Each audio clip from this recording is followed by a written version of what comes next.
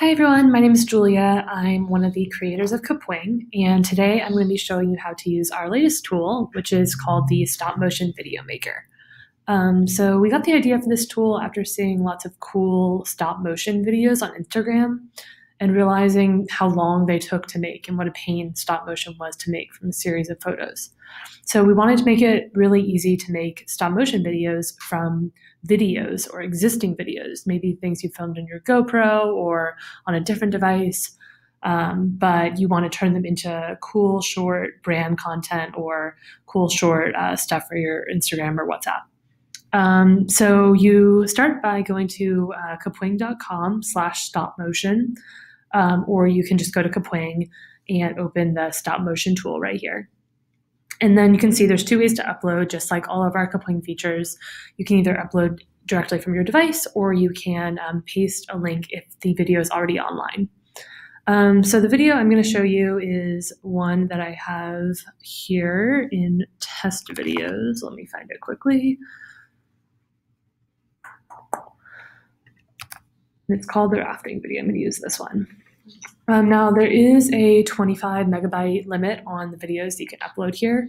So if your video is too big, you can always just use a different website to compress the video before you upload it to Kapwing. I actually did that with this video.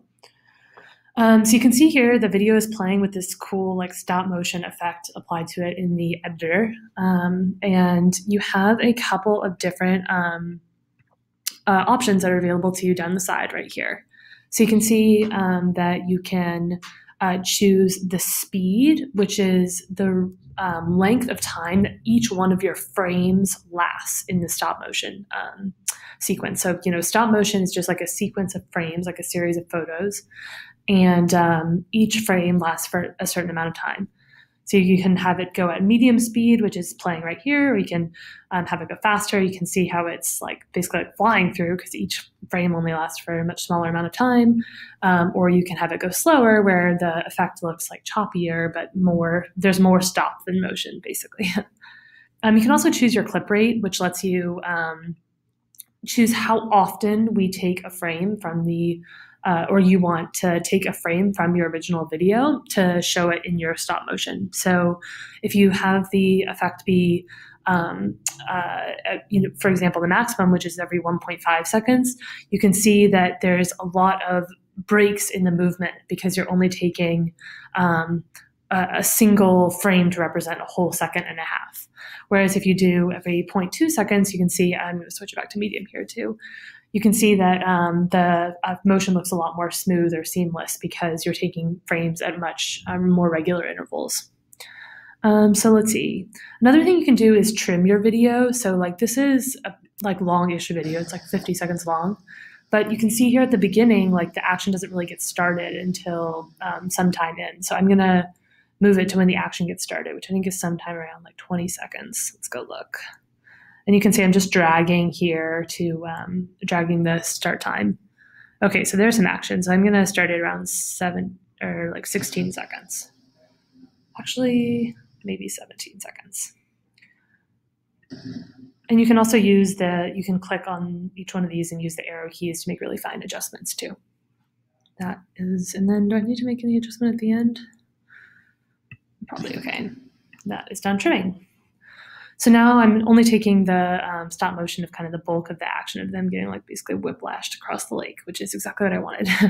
You can also add a custom watermark. Let's see here. Maybe I'll go in and add the Kapwing watermark. I've already uploaded it, but I can just upload it again.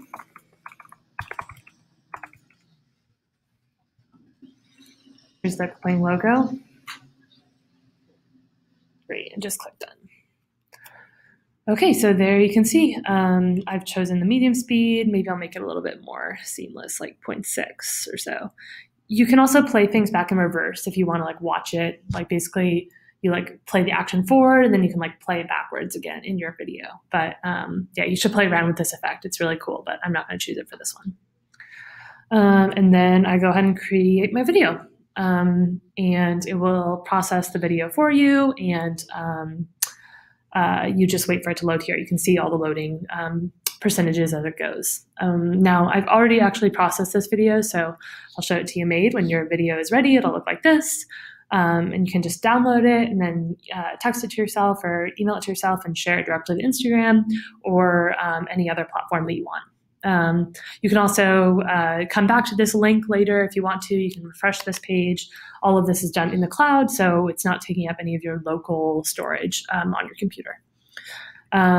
So yeah, that's how you use the stop motion video maker. Hope you guys can use it to make some awesome stop motion action frames and other things for us to enjoy. Thanks so much for using Kapwing. Bye.